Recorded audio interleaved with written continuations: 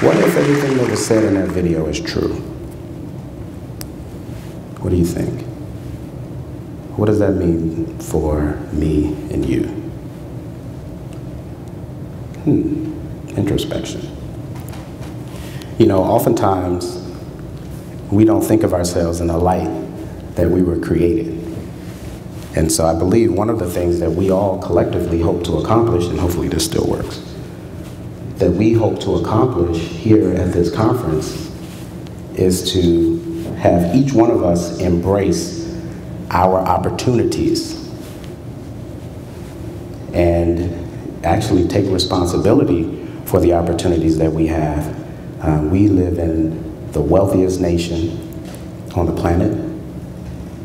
We have some of the greatest resources at our disposal that most other nations don't just have. Like, how many of us took a shower this morning or last night or this week? 2 people. Okay? That explains why folks are so spread out. The rest of y'all who didn't raise your hand are the cause. And I'm not sure it was traffic. It was these folks who chose not to take a shower. We're going to talk about that later. We have a speaker coming up to address that, so don't leave. You know, but oftentimes, how many of us have heard about the issues happening in this region? One of the biggest issues, it's national, but because we're here in the Washington District of Columbia region, we hear it. It's like local to us. You know, the White House is right over there, the Capitol's right over there. What's the big issue that everybody's concerned about? The government is what? Shut down. That makes a difference in our lives, right? That matters. What does that affect? There's this E word that we talk about. The economy, it affects the economy, right? So if they don't get their act together, things might not go well in the economy, right? Yes? That's true? Is it? So if the government doesn't get their act together, they can't get along. They're doing this, you know, political polarization, political theater back and forth. No, it's your fault. No, it's your fault. If you would do this, this would, and all of that back and forth, right? If they don't get that together, then the rest of us, there's some terms that you probably could think of or that you've heard in the media, but it just may not work out good, right? Is that true? What if that's not true? And we're going to talk about some tools that I'd like to share with you.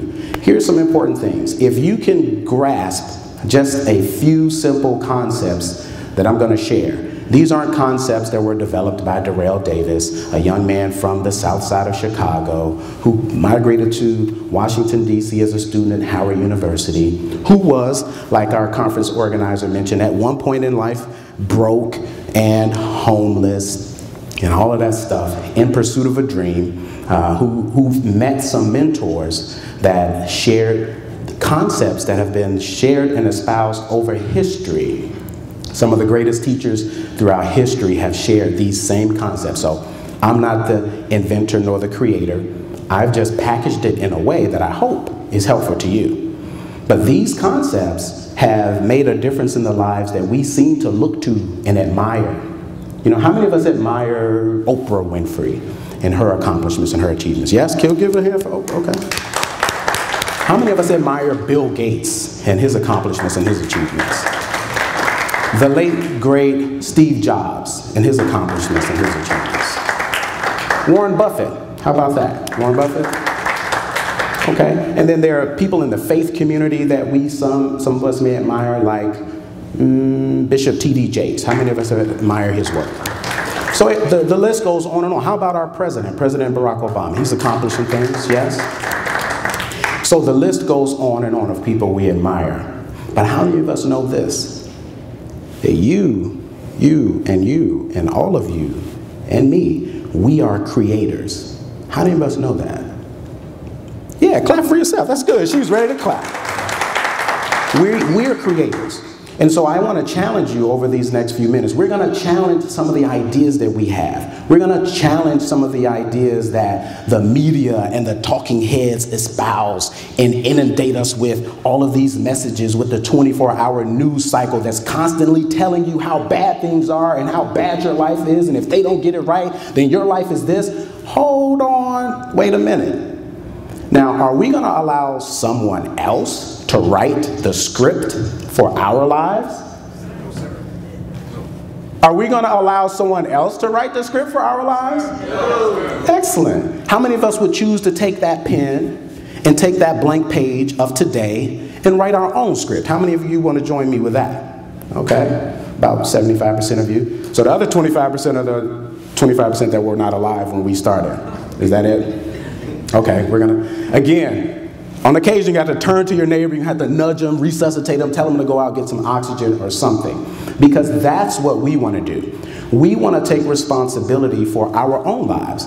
And understand this, what's happening on the Hill, what happens on Wall Street, does it make a difference? Yes. Does it matter? Yes. Is it important? Yes. But it is not the quintessential determining factor of your life, your existence, your future, your lineage, your legacy. That's not determined by the people that are voted in and out of office. That's not even determined by the people who may be pulling the strings of the people who are voted in and out of office. Some people call that the military-industrial complex. Other people call it the industrial bankers who are running everything, who financed everything, who we're in debt to, and we are basically servants to. Some people think. It's not even determined by that. Guess where it's determined? Right here, right here, and right here, with what we decide to do and have the will to carry out. So that's going to be the basis of our discussion. And noted what I called it. I called it a discussion, yes. So nobody gets to take a nap in the next 30 minutes or so. Is that okay? Yes. Great. Y'all can take a nap at the end of the conference. Because they've got accommodations right here. You're going to be so full and overwhelmed and overjoyed, you're just not going to want to drive because you just can't even think about how you're going to apply all of the wonderful nuggets of insight and wisdom and knowledge that you gained here today. Speaking of that, knowledge. What's that famous statement? Somebody help me out. There's about knowledge. Knowledge is power. Knowledge is power. Awesome. How many of us believe that? Okay, 30%, 40%. You're excited about that? Okay. All right. I'm going to challenge you on that. Because over the next 30 or 40 minutes, we're going to challenge our thoughts and our ideas about a number of things, a number of myths. Because how many of us would choose to live our lives according to a myth that's not true, find out at the end of our lives that we never fulfilled the purpose for which we were placed here, and then have that ever eternal despair of, wow, I could have done more. I should have done more. I was created to do more. How many of us want that story? Good, no hands. How many of us want to hear at the end of our lives, hey, you did good. You did good with the resources you had. How many of us want that story? Awesome. That's the bulk of us. Okay, so clap your hands. Good. I'm going to commend you all on that. So, knowledge is partial power. Who can help me with what's really power? Applied knowledge. Because how many of us would be better off if we had knowledge of something? You know, there's some things in my world of finance that they say is a no, not good, bad, boo, don't do that. And it's this thing called insider trading. How many of us ever heard of Martha Stewart? Know her? How many of us know Martha Stewart had a little hiccup at some point where they said she did some insider trading? What happened? She went to jail. They were like, boo, no, you can't do that. Go to jail, don't pass go, don't collect $200, right? She was probably still collecting more than $200, but you all get my point. Okay, making sure y'all are awake. How many of us heard of the Dallas Mavericks NBA franchise? Their owner, young, exuberant owner, Mark Cuban, heard of him? Anybody heard that he got a little challenge going on right now? You haven't heard? Oh, yeah, you've heard? Federal courts are like, hey man, a few years ago, insider trading, you found out some stuff, you applied some money to it, you made some money from it, you're not supposed to do that. Boo, bad. I don't know what they're going to do, but probably trying to smack them on the wrist, whatever. You all follow me? So knowledge, if he had the knowledge of something and didn't act on it, would he be in federal court right now? If Martha Stewart had knowledge of whatever she found out about and didn't act on it, would she have gone to jail? So you won't be penalized for having knowledge of something. It's if you act on it, right? So how are we going to be rewarded for knowledge? You're rewarded, you have all that knowledge, and you did nothing with it. Does that make sense? So how many of us know that the creator, the orchestrator of this whole system of which we are a part, call it the world, the universe, the galaxy, all of that good stuff, there's order to that, right? There's intelligence to that, right? Right? Things didn't just come out of chaos into order, I don't think. There seems to be some order to it. So if it doesn't make sense that we're not penalized for having knowledge of something like insider trading and don't act on it, then we can't be rewarded for knowledge. We are rewarded for gaining knowledge and then applying that knowledge. Because you're no better off if you're taught how to read and you choose not to read. You're no better off if you're taught how to fly a plane. There's a group of people whose lives are dependent on that plane leaving one location, getting to a next. You're the only person in the group eligible, qualified, capable of flying the plane, but you choose not to. You have the knowledge. Who is that going to help? Who's it going to serve? Everybody perishes, right?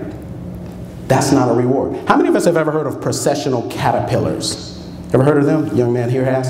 This is a group of caterpillars that if we were to take this flower pot right here and sit it here, and it's full of food that they love, they like to eat it, and you place the caterpillars around that pot, they would singly follow each other in procession around that pot with never approaching the food in the center, because they just blindly follow the caterpillar in front.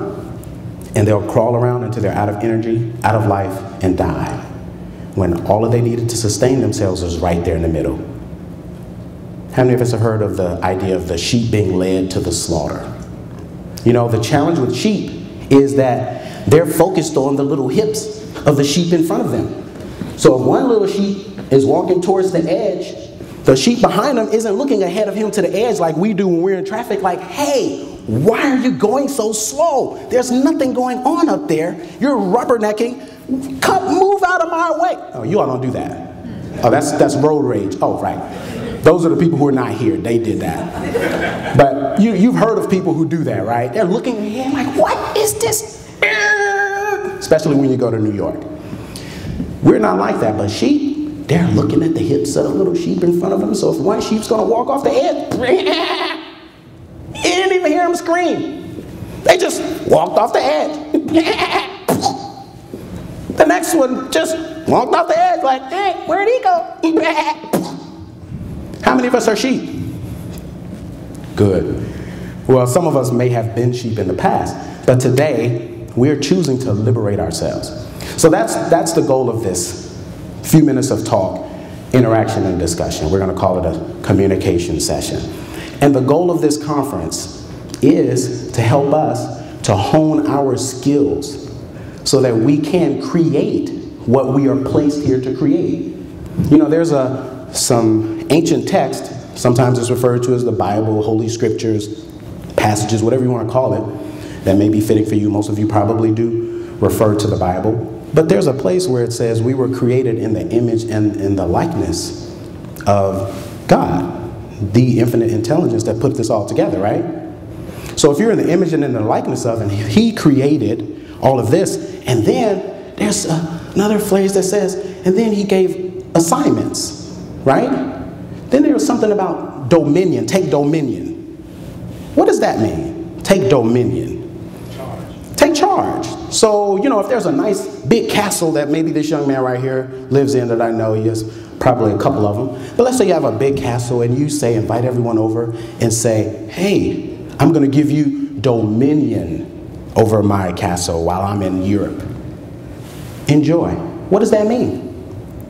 That means at the end of this conference, you invite all of us over. You've got food. You've got nice beverage that is pure without any, you know, no stimulations that we don't need. You know what I mean? Good stuff, fresh, clean water.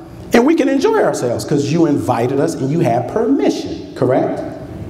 Now, when he comes back, you probably have to hand over the keys, right? But ours is that my gifts are without what? Repentance, right? You don't have to, you know, I'm not taking it back. So if we're created in the image and likeness, that means we're creators too, correct? And if it's not going to be taken back from us, then we have a responsibility to execute on that dominion.